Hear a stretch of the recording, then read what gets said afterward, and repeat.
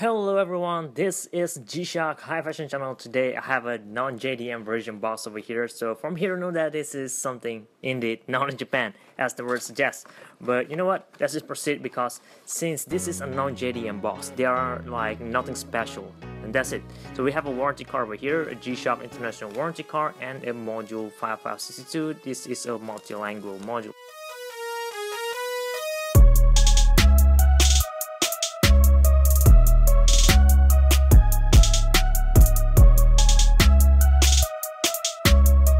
This is like an impulse type of purchase. I made this decision to get this just out of curiosity, since it is very new. It looks good online as far as photos online, but if this is really worth it, let's pop it up right away and just share with all you guys what the watch that we're dealing with over here.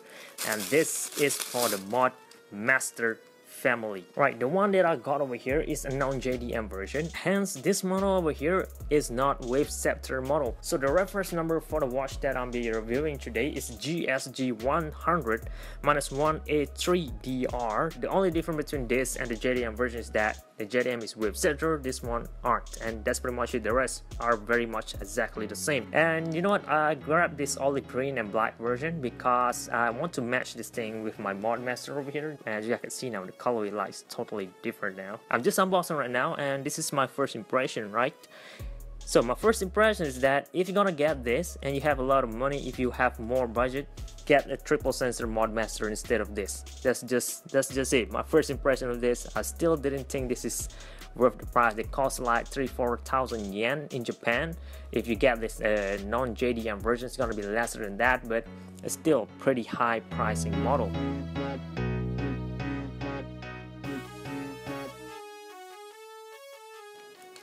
Alright, remove this plastic over here like that, put this thing at the side, and here is the watch. Look at how glossy it looks. I really love looking at those solar panels that have those sunburst effect that gonna reflect those rainbowish light. I think you guys could already see it right now. Look at how it reflects light. Look at how gorgeous it looks right now. Look at that. Look at how colorful it is. I'm gonna turn the light right now just so you guys can see even more.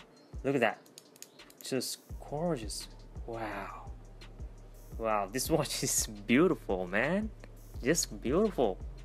You have the rugged appearance of the MUDMASTER, but the watch face, it looks beautiful. That solar panel on this piece is gorgeous. This is the first time I've seen anything like this.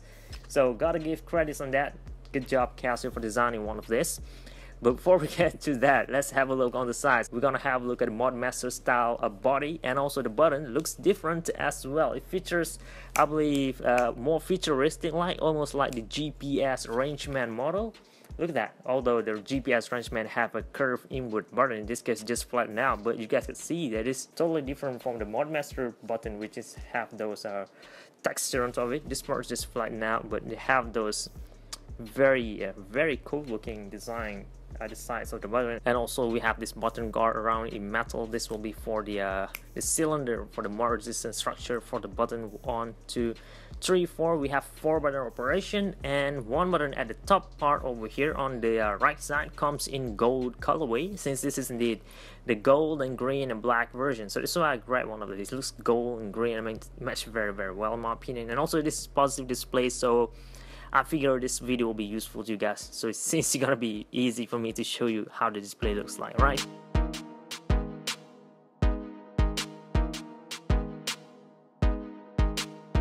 This button up here comes in different texture. The size is different as well. It's popping up way outwards like so. And we have some sort of resin, I believe, in the middle here in black colorway, which looks very cool as well. So this will be the light button. I'm not sure why they need to highlight this light button, but they did, and it looks very nice already. Look at how good it looks. It illuminates a black type of lighting or violet light that gonna glow all those hours and the hands as well in there. So this is similar as the GA-1000 series G-Shock watch. They call those the Neon Illuminator Gravity Master, but in this case, Neon Illuminator MUDMASTER. And you know what? I'm gonna name this model like so, a Neon Illuminator MUDMASTER instead of twin sensor MUDMASTER or triple sensor MUDMASTER. Call this Neon Illuminator, and everyone will know what this thing is already. So this is for the side, really looking industrial, alright, very rugged appearance, but the watch face looks very beautiful.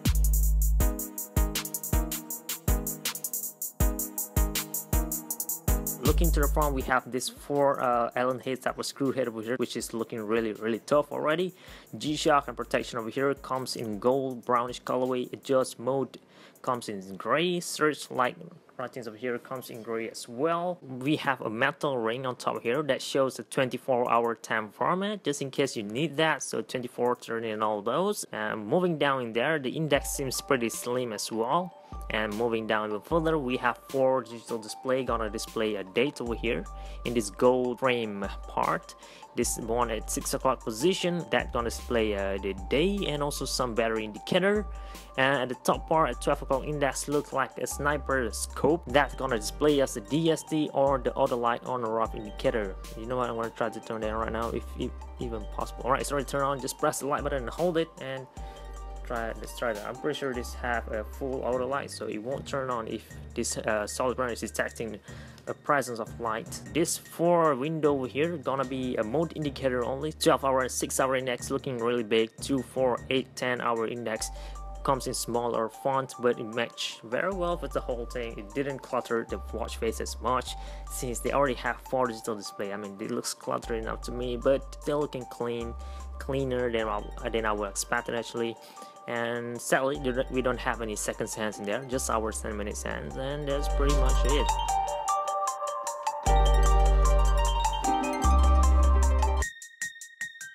Alright, for the function, what else we have here? We gonna have a look at world time, of course, and we have next will be a stopwatch, 1 over 100-second stopwatch, so it's pretty standard thing. You could stop and you could split time, I believe. Yeah, reset, of course. Press mode now. We'll go to countdown timer, default to 5 minutes already. Just press it and that's done. Stop and reset. I'm gonna make a module demonstration video just to explain or cover even more on this very model over here, but for now I'm just gonna quick run through since we're just gonna have a look at the appearance right now. So I don't see any snooze alarm in here.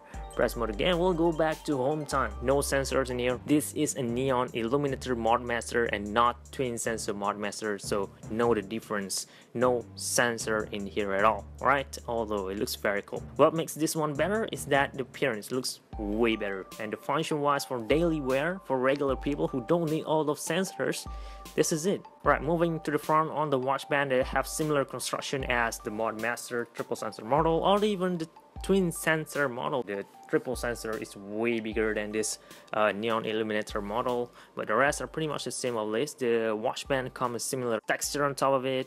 So I believe they just recycle these parts and just add it in here. What makes this one different is just the body, you know, the bezels.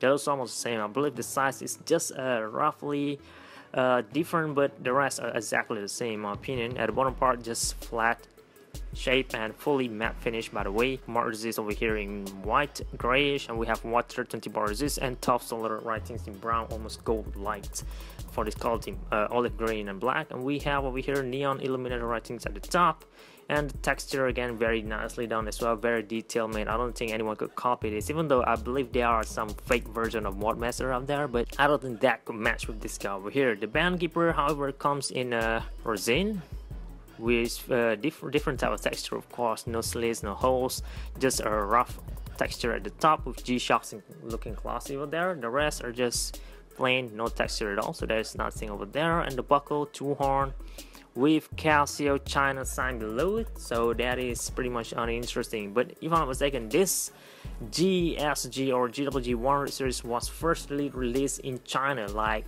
December of last year, and then this model was just released after that in the month of January, so in Japan, but I just got it in March. But anyway, it's fine. I'm pretty sure Casio will be releasing more colorway for this if you want something different, but for now this is the basic one, the most basic colorway that you always gonna get. You're gonna find this on shelf almost all the time, so yeah, keep it in mind.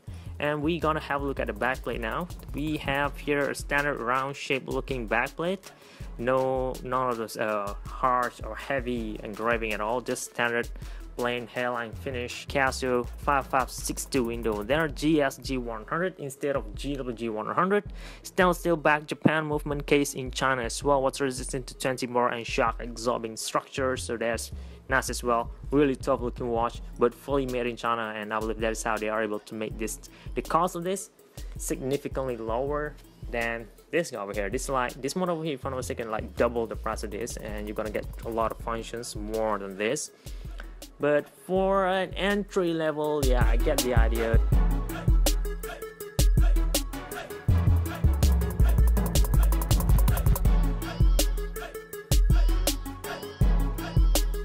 I don't think I could even compare this to a triple sensor MUDMASTER like this. This is like a totally different thing. So this one over here is just comparable to the twin sensor MUDMASTER model instead. I'm gonna remove it off my wrist and just share with all you guys how this thing gonna feel like.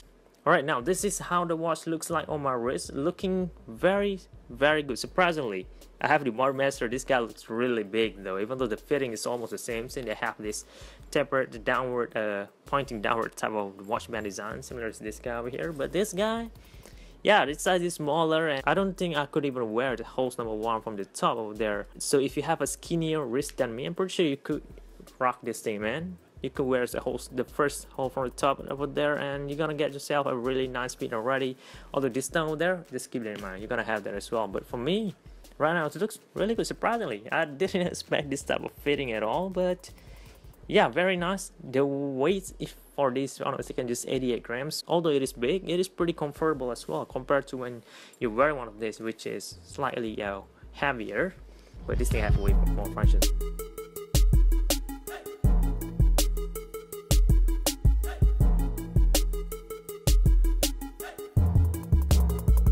So will I recommend you guys to get one of this? I would say yes. This is a nice option for daily wear. It is top solar. You don't need to replace the battery at all. This thing over here gonna last you 5, 10 to almost 20 years old, I believe, due to how tough it looks for a regular person. But if you are a collector, if you want those sensors, you want those survival type of functions in your watch, this is not it. This is for casual wear, but you're still gonna get all those toughness in this.